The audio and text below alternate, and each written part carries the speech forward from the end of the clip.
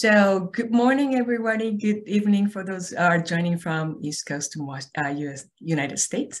Thank you very much for joining our 20th special dialogue hosted by Global Health Innovation Policy Program at GRIPS. My name is Hiromi Murakami of Global Health Innovation Policy Program, and I'm facilitating this dialogue series. We're very honored to welcome very special guests from Boston, United States, Mr. Samuel Leiter, Dr. Eric Heginbotham, and Dr. Dick Samuels of Massachusetts Institute of Technology.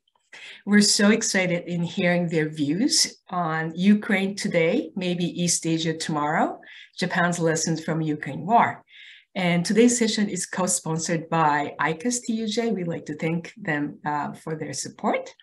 And in this dialogue series, we're addressing a broader issues from health security to regional crisis, in particular focusing on Japan's challenges. A lot of assumptions has changed since COVID-19 and war in Ukraine. And obviously, Ukraine's situation implies very difficult challenges, and we have not yet figured out, what to do next. So for that reason, we're very excited to have special guests with such a hot topic, and that we are grateful for sharing your analysis and concerns with us. With that, I'd like to pass the microphone to Dr. Dick Samuels. We very much appreciate you taking time for us. It's all yours. Thank you. Thanks very much, Murakami-sensei. It's a great pleasure to return to GRIPS, even if only virtually this time. I want to thank you and Kurokawa-sensei for your kind invitation to us. We set off, that is, Sam and Eric and I set off last summer to consider how the war in Ukraine might affect Japan's security policy on the eve of the publication of the 3 documents that we, like you and your audience, anticipate would update existing Japanese security policies and priorities, or even introduce new ones. And certainly it was clear that the national security discourse in Japan heated up considerably after Russia's invasion of Ukraine. That said, we have to remember that discussion of national security was already on a low boil. Just as an example, in August 2021, a year ago, more than a year ago, I took a very quick look at how the ragged and undisciplined US withdrawal from Afghanistan was connecting to the Japanese conversation about a Taiwan contingency. And I found a remarkable number of links to stories asking, will Japan be just like Afghanistan? Well, I'm sorry, will Taiwan be just like Afghanistan? Will Japan be just like Afghanistan? In other words, people were concerned in large numbers that Japan might also be abandoned by the United States.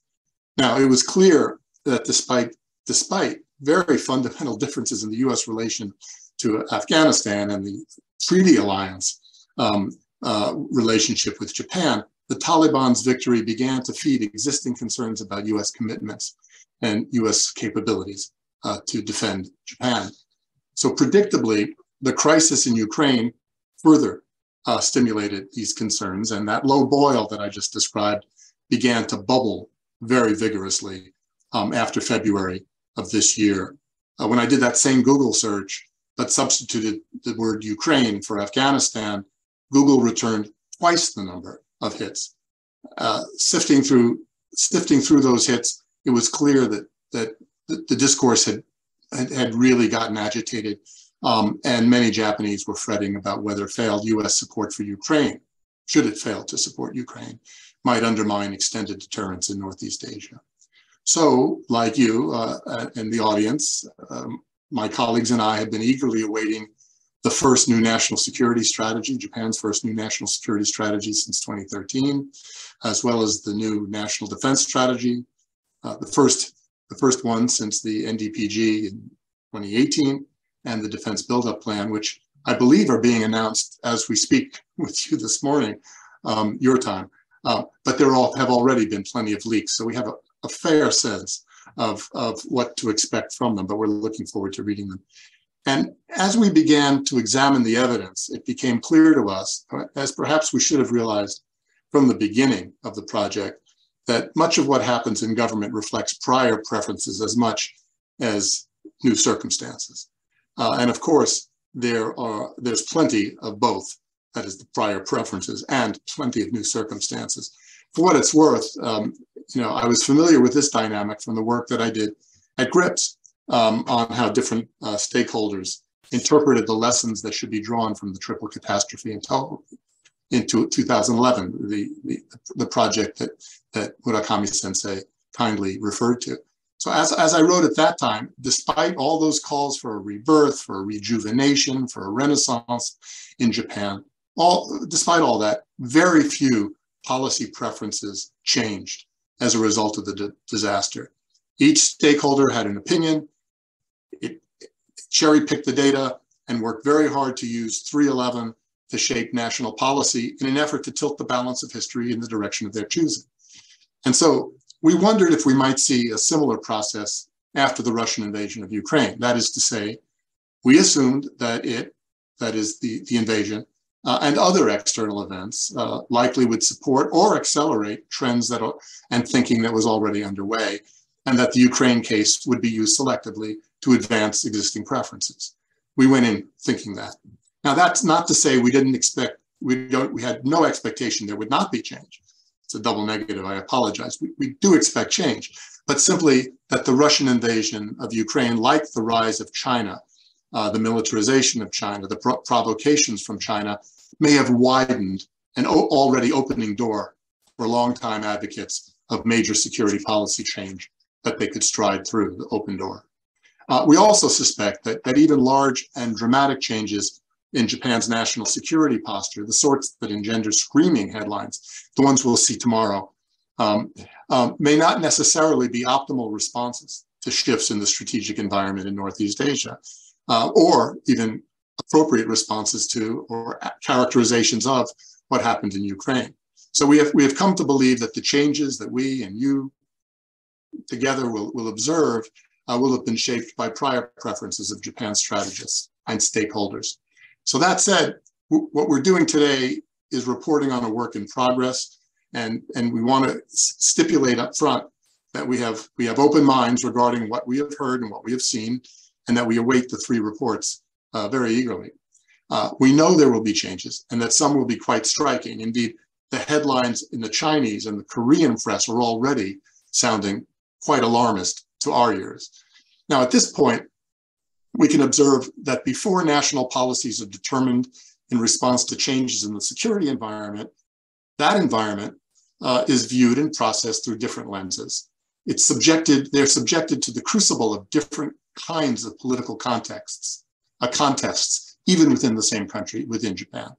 So as we see it, and as we organize our analysis, we can talk about the broad strategic level policies where political leadership looms largest, as well as about operational decisions where bureaucratic and service-based interests come into play.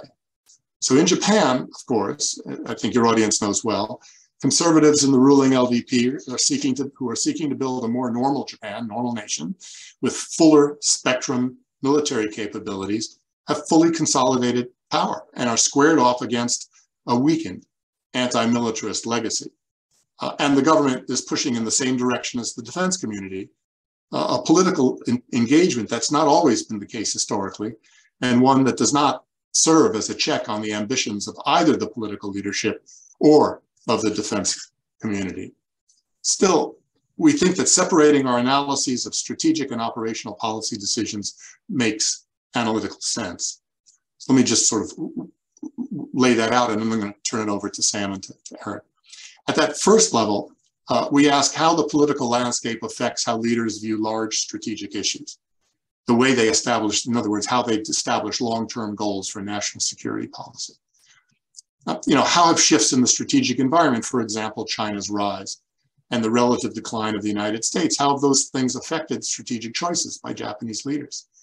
Will the political class now think differently about how to balance defense against other national priorities, other national policy imperatives? What sorts of external relationships or alliances do they think will be useful beyond the existing treaty obligations with the United States? And how will they choose to prioritize them? And in the broadest strategic terms, how might political leaders seek to balance nuclear and conventional capabilities to enhance deterrence? And we want to consider these issues and choices in Japan just as we would in any other country. As we would anywhere else, we feel it's useful to explore the nature of domestic politics, its institutional configurations, and the specific interests or alignments of the major political actors, both in the policy class and the political class, but also in the policy community and the bureaucracy. Now, we know all too well that this tells us only one part of the story, that is, the look at the political class. At the operational level, that second set of actors and it adds an additional layer of politics, and it comes into play. So here's where bureaucrats are most active in shaping defense policy, which we think is an important subset of national security policy overall. It seems to us that the policy process is made more complex when the bureaucratic politics and the bureaucratic interests intersect with the political class in any democratic system. It is, after all, at the operational level where ministries of defense and the uniformed services help frame relevant issues for politicians.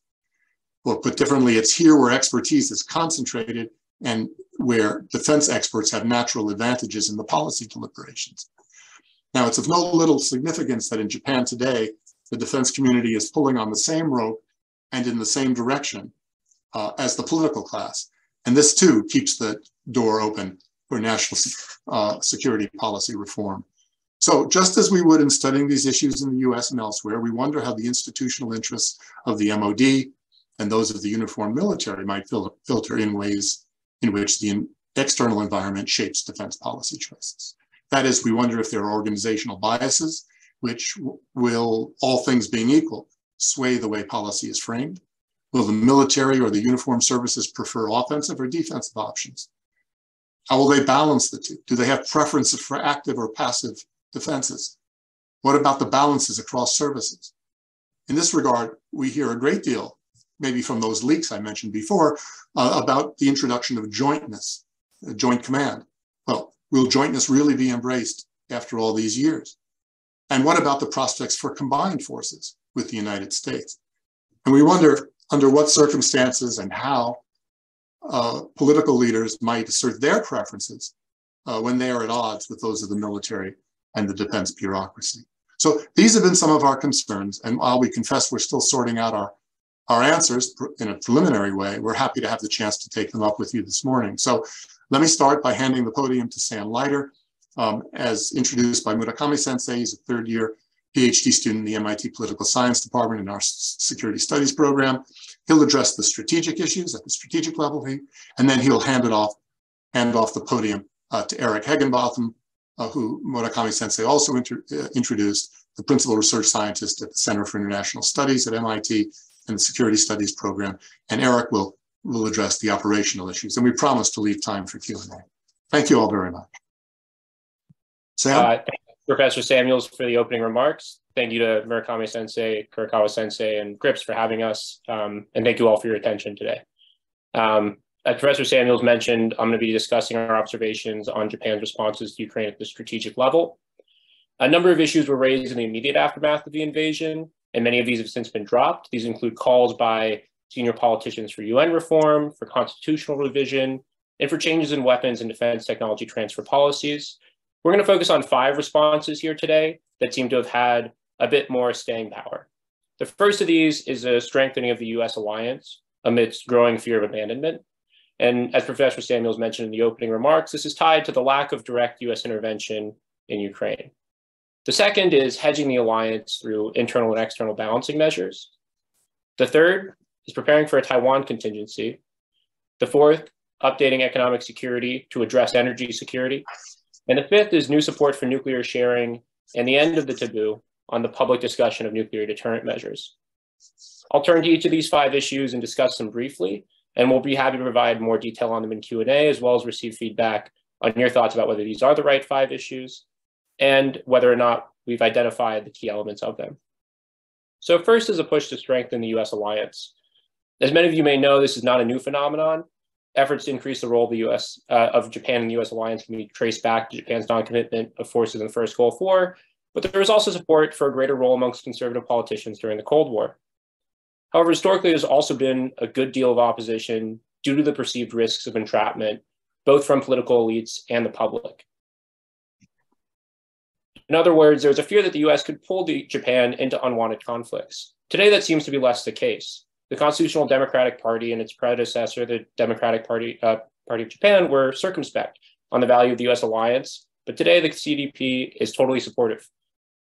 2020 polling before the Ukraine war showed that the public preferred being more cautious about the US alliance due to strength, as opposed to strengthening the role of Japan in it, because it feared the risk of entrapment by a margin of about 14%. Today, this has shifted quite dramatically. In April 2022, a Asahi Shimbun poll showed the public favored invoking collective self-defense to aid the US in a conflict by a margin of 19%. The shift from merely being opposed to strengthening the alliance to being willing to come to the US's aid in a conflict, I think is quite remarkable, and as do my colleagues. Now let's turn to hedging. Hedging is taking both the forms of internal balancing, new defense spending, and external balancing in the form of new relations with allies and partners. In terms of internal balancing, the LDP has said it aims to match the 2% GDP NATO target for its defense spending. This has been directly linked to the invasion of Ukraine repeatedly, including by Foreign Minister Hayashi. However, this goal has been raised and re-raised by conservative politicians since the adoption of the 1% cap, most prominently by former Prime Minister Nakasone. Now, the efficacy of what this new 2% defense spending will be, it remains to be seen.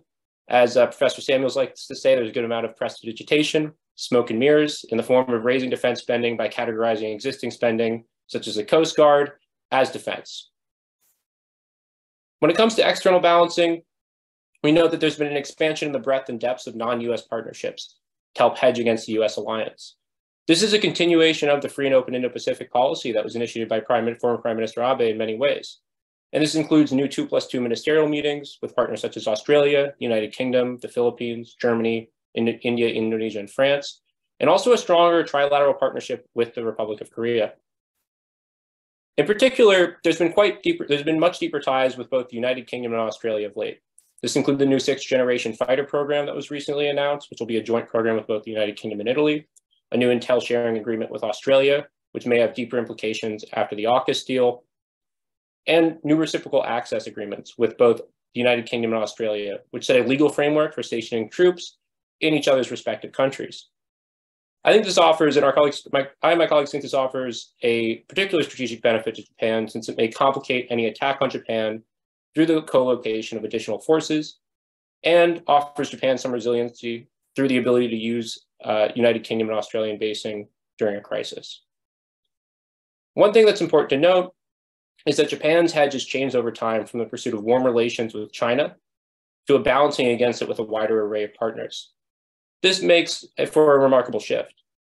And these internal and external balancing efforts can both reduce US burden sharing, which is one benefit, but also make it less likely that the US abandons and gives Japan but also gives Japan more of a safety net in the event that the US does abandon the alliance. Now let's turn to Taiwan. To some degree, it appears that Japan is now pushing, along with the United States, towards strategic clarity. In April of 2022, former Prime Minister Shinzo Abe implored the United States to end strategic ambiguity, saying there can no longer be any room for doubt in our resolve concerning Taiwan. Official documents also now routinely link Japan's security to Taiwan. It appeared a record 315 times in the 2022 Defense of Japan White Paper published by the Ministry of Defense, 130 more times than in the prior year's White Paper. And it was quite clear in the importance of Taiwan to Japan's security, stating the stability of the situation around Taiwan is critical for Japan's security, end quote.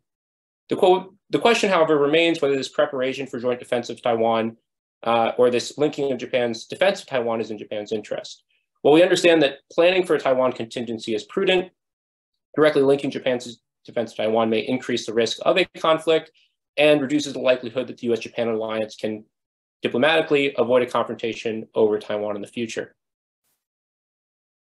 On economic security, the 2021 Economic Security Law and the new Economic Security Minister position were quite prominent leading up to the invasion of Ukraine, and this was already a focus. But the invasion of Ukraine has brought energy security to have a larger role within economic security as a result of the exploitation of European reliance on Russian natural gas. In a May 2022 speech, the first Minister of Economic Security highlighted energy security as a key mandate of the Economic Security Law. And since then, Japan has restarted 7 nuclear reactors and Prime Minister Kishida has proposed extending existing reactor lifespans. I'll now turn to nuclear sharing. Here, we note that politicians have taken note of Russia's nuclear threats, and this has brought the issue of US extended deterrence into the fore. As a non-nuclear country, there's been a note that Russia's nuclear threats have prevented US intervention, both from former Foreign Minister Hayashi and Prime Minister Abe. And this makes it seem as though Japan is quite vulnerable to this form of nuclear coercion as well, while simultaneously China is engaging in a nuclear buildup. This nuclear sharing debate was held publicly, and public polling supported the discussion of the issue, according to a March 20th Asahi TV poll. Now, the idea of nuclear sharing has not been pursued and opened by the government, and it initially balked at the idea, but remained open to the discussion of it. This aligns with general public support, which does not want to abandon the non-nuclear principles, but is open to the discussion of the topic. So while policy is yet to change, it appears that we will continue to hear more about this topic going forward, as it is no longer taboo to discuss nuclear sharing out in public. So to summarize, the invasion of Ukraine has provided powerful new support for extant preferences in 5 strategic domains: strengthening the US alliance, hedging against the alliance breakdown, planning for a Taiwan contingency, energy security within economic security, and nuclear sharing. I want to thank you all for your attention. I'm going to turn things over now to Dr. Eric Heginbotham to discuss our notes about the responses at the operational level, and I look forward to everyone's questions. Thank you so much. Thanks very much, Sam. As Sam said, I'm going to talk about Japan's military responses. We'd all like to think that a country's military policy, changes in military policy, are driven primarily by the external environment and the needs for defense. As Dick said at the outset, though, military reactions to external events are affected by different actors, and those actors bring their own lenses to that assessment. So the first set of actors or lens already discussed by Dick involves the level of national politics. So there we're looking at the preferences of dominant political groups and the nature of political competition, if there is any, over defense issues. As Dick said, in Japan, these preferences on the part of the LDP run strongly towards the normalization of defense to include the acquisition of a well-rounded set of capabilities. So the focus is really on offensive capabilities, since that is what Japan currently lacks.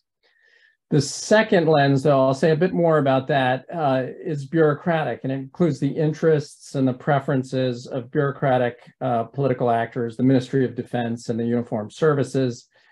Many others, theoreticians, historians, have addressed themselves to military organizations and their general preferences. So I direct you there to work by Jack Snyder, Barry Posen, and others. Here I would just list a few sort of principles. These are tendencies, not ironclad rules, but they generally accord with sort of the historical evidence of military bureaucracies.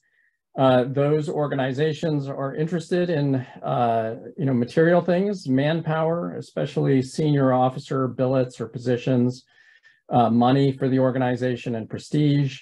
Military organizations will almost always prefer active duty forces to other options like fortifications and even reserve forces. They often seek offensive strategies, since those are particularly demanding, and also tend to lift the prestige of military organizations.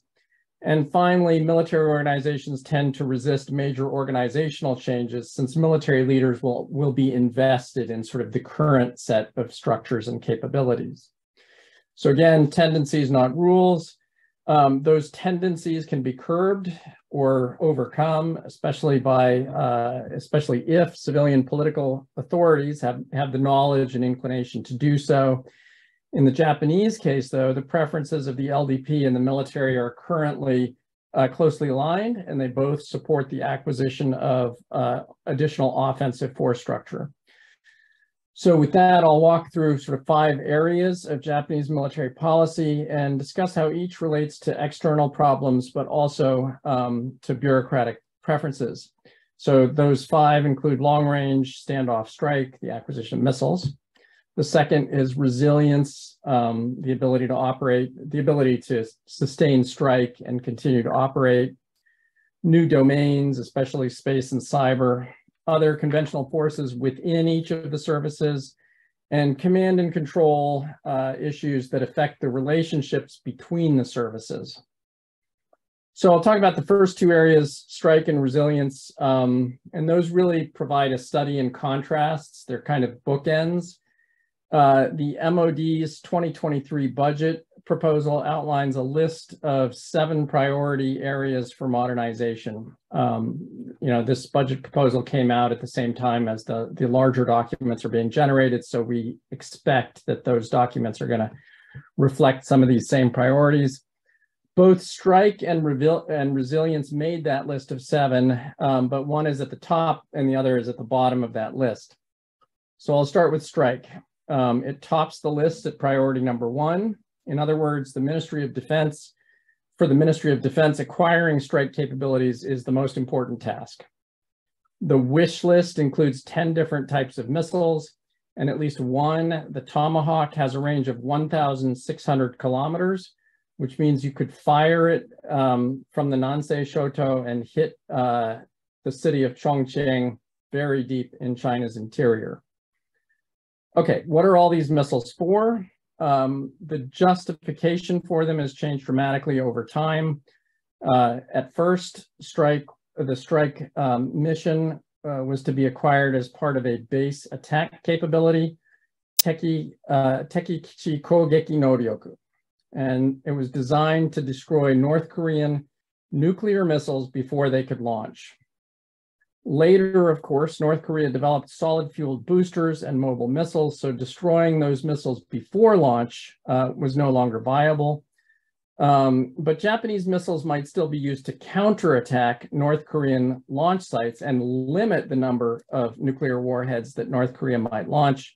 So the label then became base counterattack capability, or Tekikichi Hangeki no Ryoku. That mission is not terribly compelling or convincing, and the mission for Japanese strike then shifted to a third justification. It shifted from North Korea to China. The label became standoff missile capability, Standofu Boe no Ryoku. The domain shifted from countering nuclear attack to conventional warfighting. So to sum all of that up, the mission has changed twice. The domain has changed once, the enemy has changed once, but the answer is the same: missiles, missiles, and more missiles. We've got 10 different types of missiles. Now, to be fair, missiles are the munitions of modern air and naval warfare, and it's difficult to fight without them. But they come in all shapes and sizes, so the real question is, am I buying the right missiles for the right missions? If the goal is to defeat some sort of Chinese aggression, say a seizure of a Japanese island or the invasion of Taiwan, then the most pressing operational targets would be ships, since any attack would depend on ships for transporting an invasion force, and aircraft, which could be destroyed either on the ground or, on the ground at their bases or in the air. There are, of course, other possible targets, to include command and control, air bases deep inside of China, offensive missiles, missile launchers, Chinese missile launchers, or air defenses. But these are very difficult targets, and attacking them carries escalation risk. So unlike the US strategy against Iraq during the first Gulf War, there really is no option here for paralyzing China's larger defense system. And that's true of both the United States and Japan, at least not without enormous cost and enormous risk, essentially, going all in to fight, very large scale World War III. Based on that, one could say the primary tasks really should be operational, defeating attack, not comprehensive strategic defeat. For the operational goal, the primary weapons would include things like standoff anti-ship missiles, such as the JSM Joint Strike Missile, with a range that's got something on the order of 400 kilometers. and possibly some number of land attack missiles. So for that latter mission, you could think of the JASSM, the air-launched JASSM, which has a range of about 1,000 kilometers, or Japan's own Type 12, which Japan is going to extend the range on. But missiles with ranges beyond 1,000 kilometers are expensive, difficult to move, and probably not all that useful for Japan. I really can't see Japan going to Chongqing during a conflict or even really threatening to do that. So again, I'm not arguing against Japan, or we're not arguing against Japan acquiring some types of strike. The real point here, though, is that there are a lot of urgent and important military requirements, but missiles have a place on the top of the list. And that's not just because they're useful. Missiles also hit all the right notes with political and bureaucratic imperatives. Acquisition would make Japan a more normal nation with offensive capability. It would enhance the prestige of the military. And when deployed in ground units, missiles support force structure, right? Personnel and units. So now I'm going to turn to the bottom of the list for the contrasting case, which is resilience. Again, this is listed as priority number 7 among 7. Resilience is the ability to absorb attack by an enemy and to continue to operate effectively as a military force. There are various Japanese translations to include kyojinse, keizokuse, and kotansei. China has a large inventory of very accurate ballistic and cruise missiles. The warheads on those missiles can be equipped with submunitions or cluster weapons. And those missiles therefore represent a lethal, very serious threat, especially to aircraft on the ground, in Japan, both US aircraft at US bases and Japanese aircraft at Japanese bases. Parking areas for aircraft are relatively small. The footprint, or the area covered by explosives from each of these missiles, is relatively large, and China has enough missiles to cover all aircraft parking areas on all of Japan's bases. So that leads to what has been described as the Zenmetsu Setsu, or the idea that all of Japan's Air Force could be annihilated within 15 minutes. I've wargamed this a lot, and that Setsu, or proposal hypothesis, is correct. All right, there are a variety of means, though, to improve resilience in the face of threat.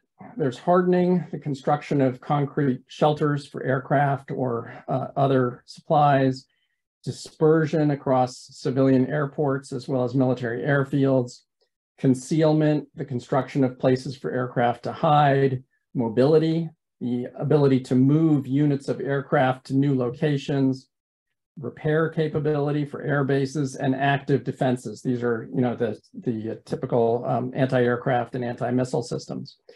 And these measures taken together can create and compound problems for an attacker and lead to much higher rates of missile use by that attacker. During the 1980s, the US built about 1,000 hardened aircraft shelters in Europe and Asia. Only a relative handful are in Japan, and mostly in northern Japan. None, I think 0, has been built in Japan by either Japan or the United States since that time. Analysts have been calling for construction of these houses or shelters for decades, but in Japan's 2023 budget, even though resilience makes the list, houses, those hardened aircraft shelters, are not in there. Rather, there's a very small budget for what are called berms or revetments, little walls around aircraft with no overhead cover, much like the Egyptians used in the 1970s without much effect, and they would certainly not be effective today. So if Japan's acquisition of standoff missiles accords with political preferences and bureaucratic interests, resilience really doesn't. There's no military constituency, right? There are no officers in charge of concrete in the military, so there's no bureaucratic interest in shelters. All right, I'll try to speed up a little bit here. Turning to a third area, Japan is ramping up capability in new domains, cyberspace and electromagnetic areas, though it's doing so from an underdeveloped base. Japan established a cyber defense command in March of this year. It plans to increase its personnel within that by about 400% by 2030. a similar sort of expansion is underway in Japan's space forces. So a first operational space squadron was established in 2020. A second is being added together with an operational space group to coordinate the activities of the two. These commands would pursue a number of functions: intelligence, situational awareness, space situational awareness, and the defense of Japanese satellites against jamming and presumably dazzling. No capable military can really do without space and cyber, and expansion is pretty much an easy bureaucratic call. The new domains are a potential growth area for the military, and because no one's losing anything, they didn't exist, it's relatively easy for the services to cooperate on this. All right, a fourth area includes the other conventional forces of the air, maritime, and ground self-defense forces. These are areas with existing force structure. So we already have naval squadrons and divisions, air squadrons and wings, army divisions and brigades. So generally, modernization involves the replacement of old platforms by new ones. Over the last few years, with larger military budgets, the military has been able to increase the pace of that replacement. There is also some innovation in how that's being done and what's being purchased. So the trend, I'll just throw out one example. The trend for decades has been towards larger warships, and Japan is, in its new budgets, continuing to buy these large high-end destroyers, 10,000-ton destroyers. But for the first time in decades, it's actually developed some smaller ships too. So given the shifting balance of power, small shifts will help enable Japan to maintain a reasonably sized force of warships at an affordable price, even as it deploys some of these large-end ships. So it's buying a 5,000-ton frigate, the Mogami class, which I believe is actually better than the current US frigate, the Constellation class. And the 2023 budget includes a new class of even smaller coastal patrol craft, weighing in at just 2,000 tons, or about a fifth the size of one of these large destroyers. I could give you examples on the air side and the ground side as well. Notably, there's change here in each of the services, and I would say each change in these cases can be accomplished without compromising the basic interests of the services. But that's not true of this last category that I'll talk about, which is really the biggest question mark and involves organizational changes that would challenge the relationship between services. These are changes that are long overdue and that have been discussed for decades. The first has to do with the service's budget shares, which have not changed really since the Cold War, not in any dramatic way. But they haven't changed since the Cold War, when Japan's military mission was to fight a ground war against a Soviet invasion. So the GSDF, the ground forces, have by far the largest share of the budget, despite the fact that any conceivable conflict today would be primarily air and maritime. So after decades of discussion, we see some possible movement. So if we look at the 2021 and the 2022 budget, we see that overall the GSDF share has in fact shrunk. So, cheers. I think we got fairly excited by that. But when we took a closer look, it turns out that if you look at just the base budget for 2022, before the Hosei Yosan, before the supplemental budget, in fact, there isn't change. It's the supplemental budget, which goes primarily to acquisition and the acquisition of warships and aircraft, that has tilted things.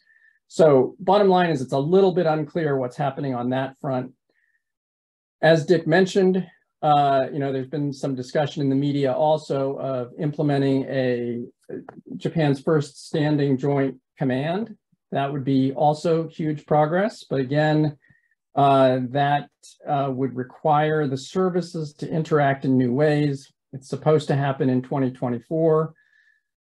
We are somewhat skeptical that that will happen. Even if it does, that would just be really a first step towards jointness. But we would be very happy to be surprised and happy to see, real progress towards much deeper jointness on the part of the Japanese military.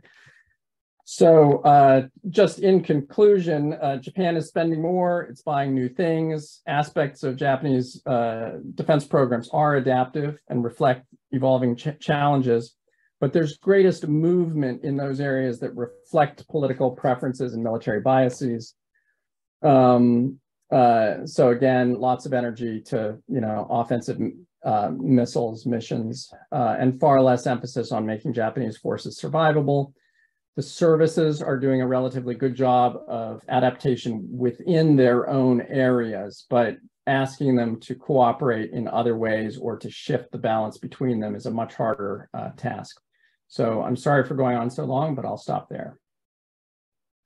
Thank you very much for all of three of you for a sort of shocking remarks for us that I think Professor Samuel's right that it's a fear of abandoning by United States sort of pushed us to make these changes. But from your perspective, it seems like a little late, but not least. So there are many questions we have from audience. First, I'd like to take up the Dr. Michishita's question here.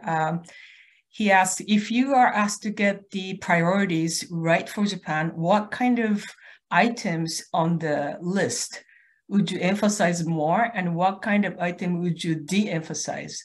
In other words, based on what the Japanese government is saying right now, what are the areas in which it is not investing enough, and what are the areas in which it is over-investing? Well, my microphone is open, but I'm going to kick the can over to Eric because I think this is really better answered by him. In fact, I think he anticipated Ichishita Sensei's question. But Eric, why don't you take the first cut at that? Sure, and I think I would generally say it's largely the same set of priorities that we would recommend for the US military. And given the lethality of modern weapons, it's not really sufficient to add on a little bit of survivability or a little bit of resilience. Really, the services have to fundamentally rebuild themselves around resilience. Everything has to revolve around resilience and survivability. So that includes the organization of forces, how large squadrons are, whether they're organized into wings or something else. I think access to civilian airports is absolutely essential. You could easily double, triple the total ramp space, the total parking area for aircraft by doing that. It would be very cheap. So many of the priorities, I think, are things that do not require huge amounts of money. Reorganizing the force would require money. You'd want to spend more on the support elements for those forces, right? So if you're reorganizing things into smaller packages and you want them to be more mobile, that does make them less sort of efficient from a peacetime perspective. You need a lot more support. You need a lot more sort of maintenance capability. You need the ability to move things around quickly.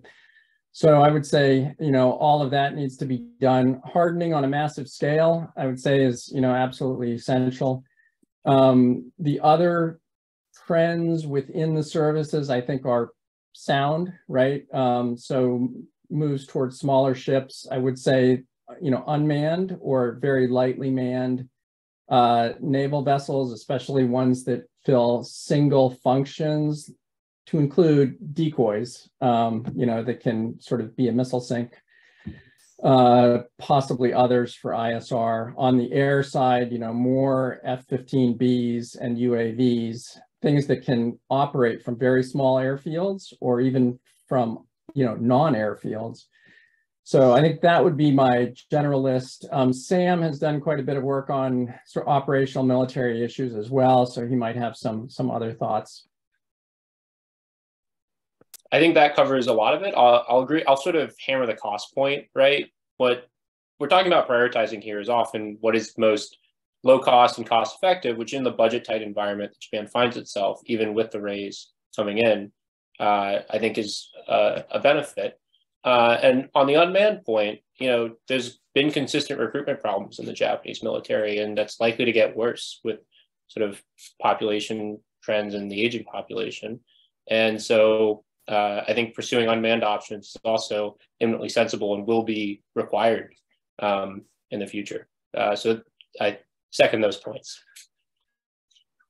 And let me just add that as the aging guy on this panel, that there are habits that military services get into, and fall into, I should say, and become accustomed to.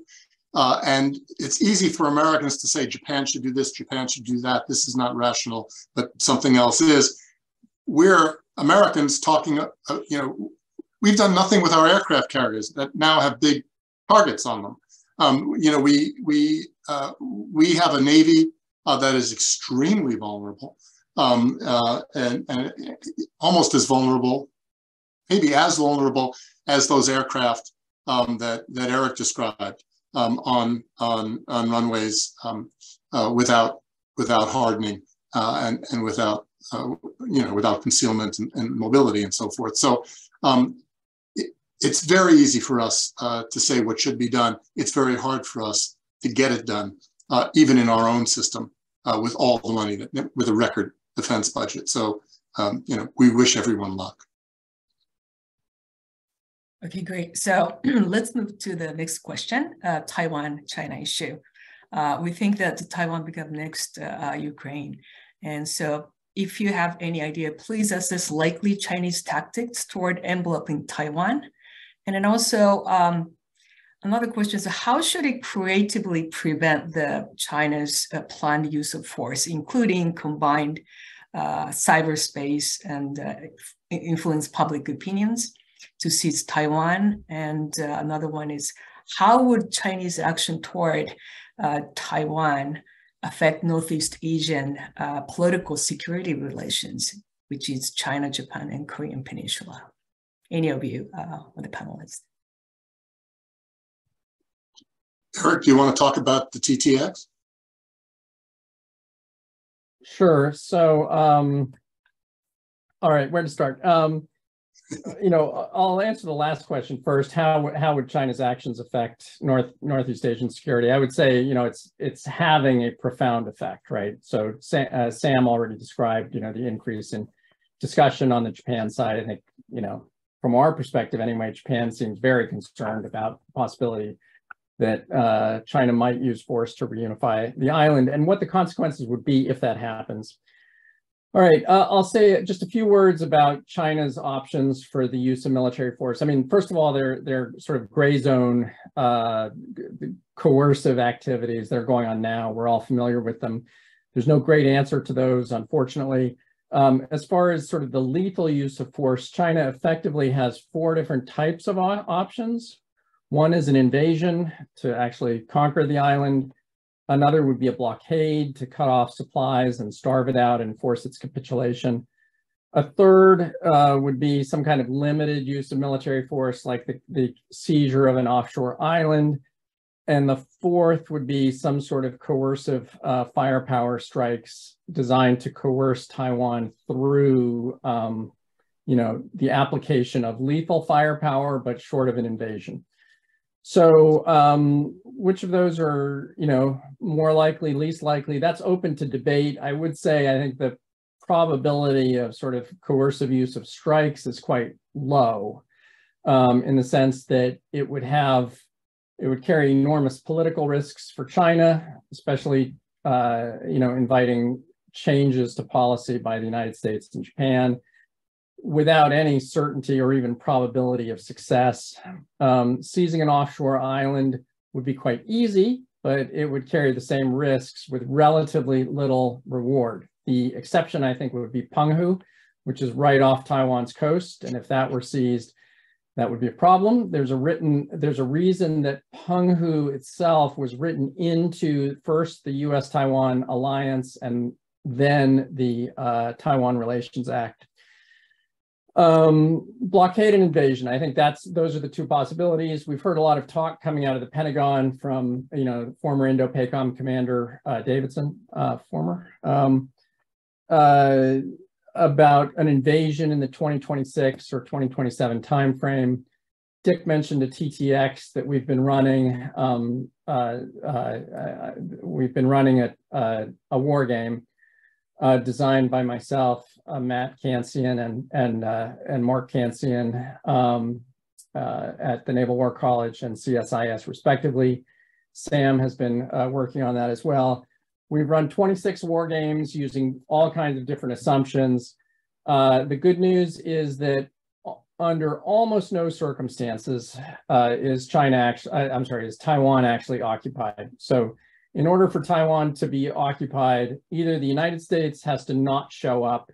In other words, if the US does not ride to the rescue, China probably could occupy Taiwan, or if Taiwan doesn't fight, right? So if it simply surrenders, then obviously China only has to cross the strait as opposed to crossing and then conducting a large campaign. But assuming that those two conditions don't hold, this is an extraordinarily challenging prospect for China. It has to send a very large fleet across with a very large invasion force. And then that fleet has to sit while a large ground campaign unfolds. So the fleet has to sit for a period of weeks while the US launches very large missile salvos against it. So in our wargaming, it's just not a good prospect. We have not wargamed the blockade scenario. I think China would face many of the same challenges, but I'd be a little hesitant to speak too definitively to that. But I think, our view is that, unless China's back were up against the wall, unless it felt like it had no politically viable alternative, that an invasion or the large-scale use of force against Taiwan would just be too risky. Sam, you came to the same conclusion based on different kinds of research about how That's the military balance is moving in China's favor, but is not yet favorable. Want to say something about that? Absolutely. I think the war games that Eric has run definitely point to the fact that this would be an immensely costly scenario. And what I've done is I've run a number of simulations using publicly available information on fighter aircraft capabilities, looking at a more modest scenario in which there's an attempt to establish air superiority by China over the Senkaku Islands as the first stage in that sort of campaign. And what you see is that broadly, and this is, I think, consistent with research by the Gilley brothers and others that have identified that there are still large advantages that US and Japanese aircraft have technologically over Chinese fighter jets. And so in modern combat, the importance of air superiority is pretty widely accepted.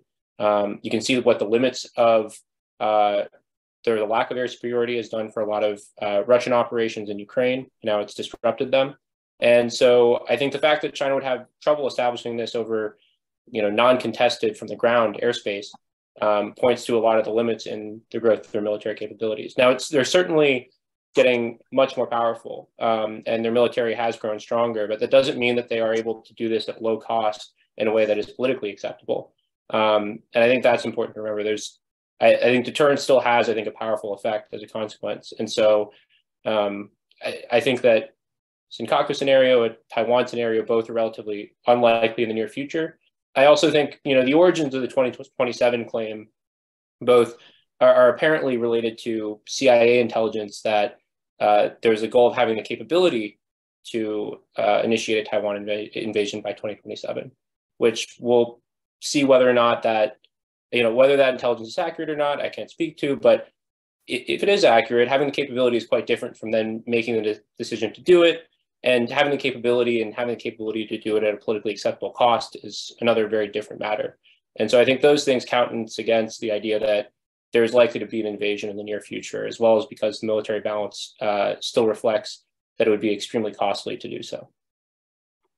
Let me just pull the lens back for one moment away from Taiwan and about China more generally, because that question has come up too about how China's actions affect Northeast Asian relations and security and stability in the region itself. And it's, in a way, it starts with the same answer that Eric gave, which is it already has.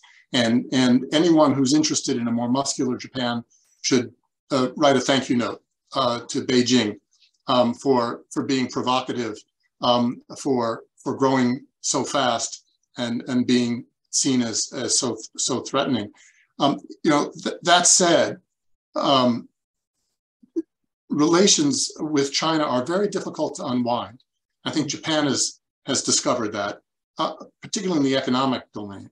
I noticed recently the outgoing chairman of the Keizai Yukai talked about the need to not quite accommodate to China, but to think harder about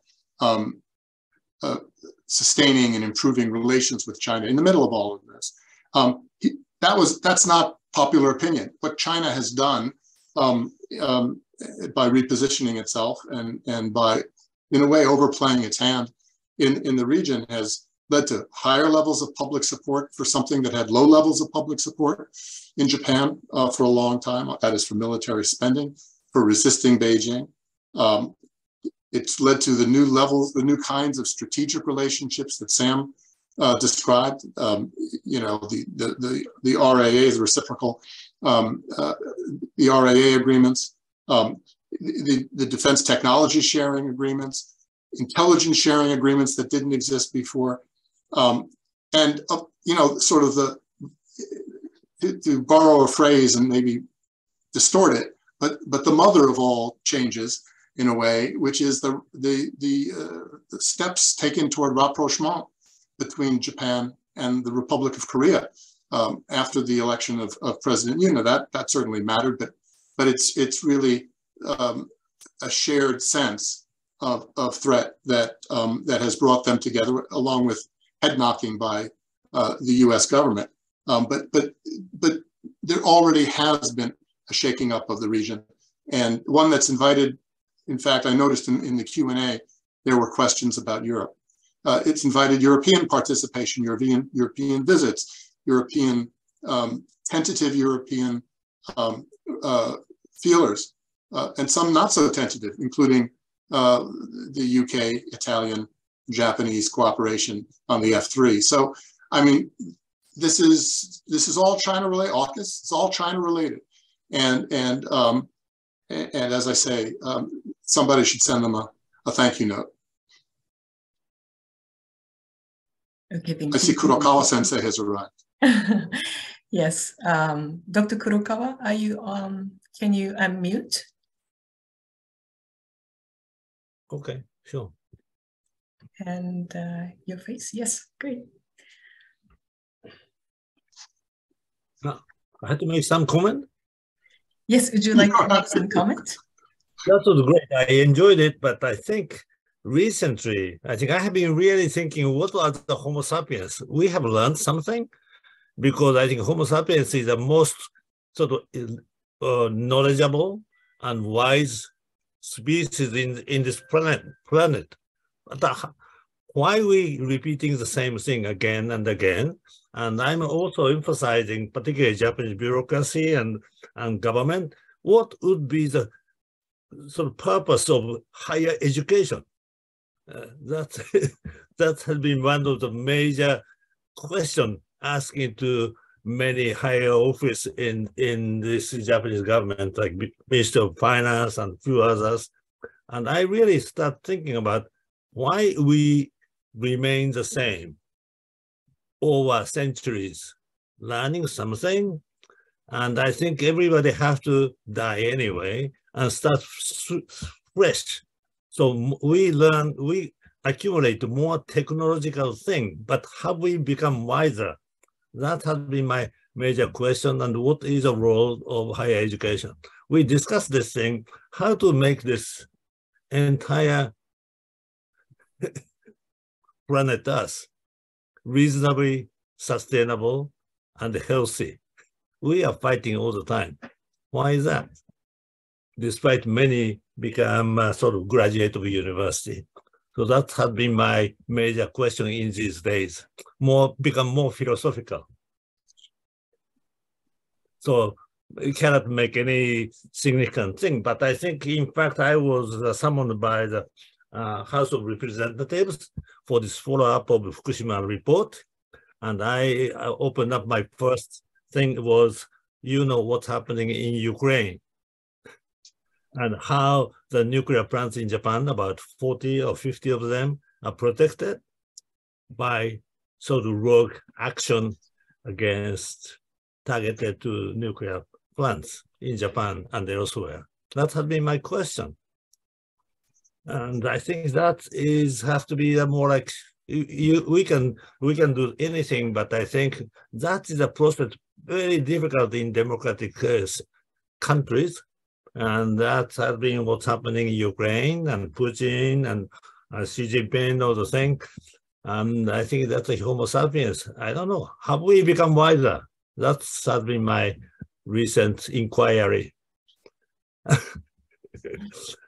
So, Richard, great to see you. And good to see you too. I think I want to treat that as a rhetorical question, because I think we all know the answer is that we're no wiser.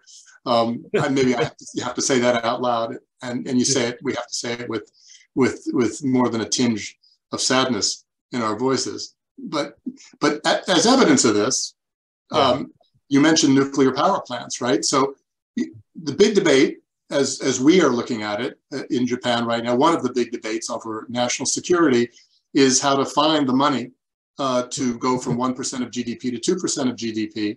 And one of the solutions is to take it away from the reconstruction budget that was set aside, part of it, right. The reconstruction budget that was set aside for what you care the most about, which is the rebuilding of Tohoku and other areas hit by natural disasters, which we're going to see more and more of. Second thing is that the decision was taken to extend the life of 40-year-old reactors to 60 as a way, I guess, to save money and redirect it to the new needs of the military. That seems like, it just doesn't seem like a good deal for the Japanese citizens, and it's something that I would have inserted in an answer to Michishita Sensei's question earlier. You pull the lens back, you look at the way in which the financing is being debated and structured, and the needs for safe energy, and you wonder whether the wires are not getting crossed. Right. And another issue of this changing world is connectivity, and it's very difficult to hide anything in across national or institutional barrier. So I think that transparency is a very important element of whatever that is, because the trust is one of the very sort of important issue. Transparency. If you hide something and reveal but sort of dispose, that is you're losing your trust. I mean, that is the government and others. You really have to be aware of this transparency is the key, whatever you do. Okay, thank you very much for you all. I'm sorry it's time has come to end, and we have many questions still unanswered, but we'll hope that we can catch up in maybe later sessions. And final word, we were very struck by the presentation of three of you just presented us, that I think we need to voice much more loud to have shelter created in the land of Japan, so that we citizens can be in a safe area. So with that, I'd like to thank all of three fantastic panelists, and thank you very much for sharing your views, and we very much appreciate it. Thank you very much. Thank you. Thank you. Thank you all. Thank you very much. Nice to see you both again. Thank you. Thank you. Thanks so much. With that, we'd like to close this session and hope to see you in the next session. Thank you very much for joining us. Thank you. Great. Bye-bye. Bye-bye.